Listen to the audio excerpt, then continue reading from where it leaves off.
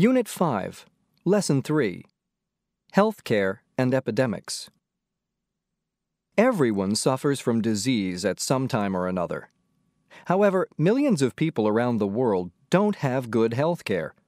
Sometimes they have no money to pay for medical treatment. Sometimes they have money, but there's no doctor.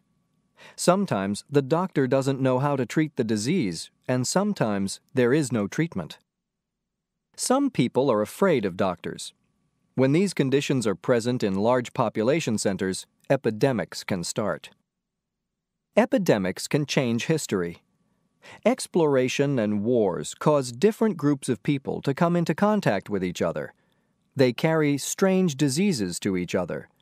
For example, when the Europeans first came to North and South America, they brought diseases with them that killed about 95% of the Native American population. People have all kinds of ideas about how to prevent and treat diseases. Some people think that if you eat lots of onions or garlic, you won't get sick. Others say that you should take huge amounts of vitamins. Scientific experiments have not proved most of these theories. However, people still spend millions of dollars on vitamins and other probably useless treatments or preventatives. Some people want antibiotics whenever they get sick. Some antibiotics are very expensive. Much of this money is wasted because some diseases are caused by viruses. Viruses are even smaller than bacteria, and they cause different kinds of diseases. Antibiotics are useless against viruses. People are afraid of many diseases. Because of their fear, people can be cruel to victims of disease. Sometimes they fire victims from their jobs, throw them out of their apartments, and refuse them transportation services. In the epidemic of plague a few hundred years ago, people simply covered the doors and windows of the victims' houses and left them inside to die, all in an effort to protect themselves from getting sick. Doctors know how most epidemic diseases spread. Some, like tuberculosis, are spread when people sneeze and cough. The explosive cough or sneeze sends the bacteria shooting out into the air. Then they enter the mouth or nose of anyone nearby. Others are spread through human contact.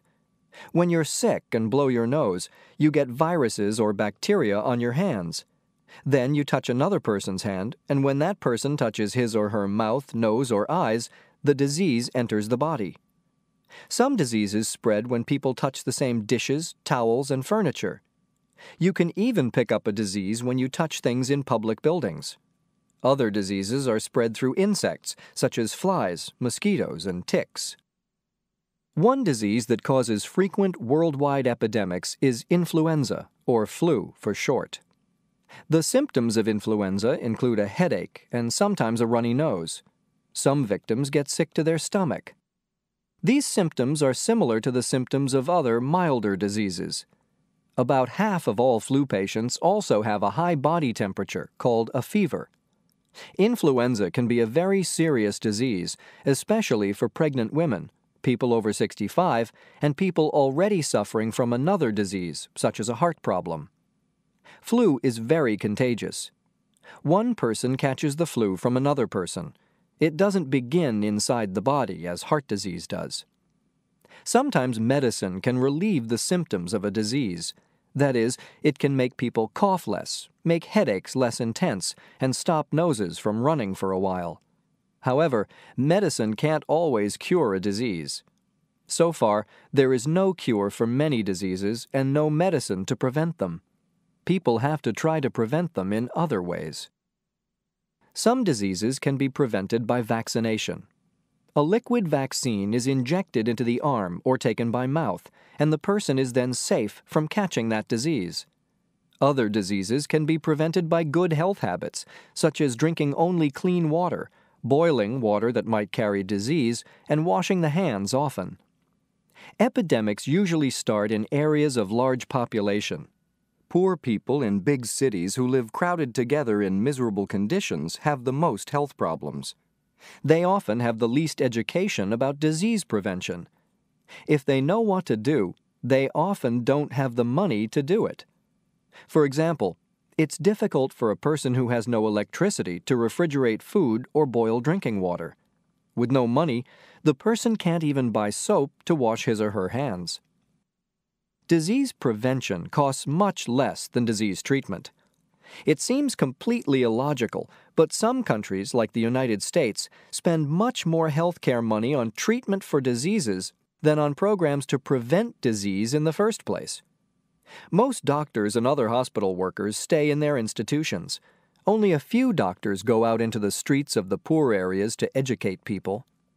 Only a few doctors and some nurses vaccinate people and supervise them to make sure they take their medicine. Many people who help poor people with their health problems are volunteers. How can you use all this information for your own good health? When someone you know becomes ill, try to avoid physical contact with that person. If you get sick yourself, keep your towel and dishes separate from everyone else's. Try not to touch things that belong to others. Don't touch other people and don't shake hands. Explain why, however. You don't want people to think you're impolite. Wash your hands often if you're ill or if anyone around you is ill. Researchers continue searching for a way to cure or prevent epidemic diseases. Meanwhile, it's worth the money for governments to provide preventive health care for all of their people. Preventing epidemics is much cheaper than stopping them.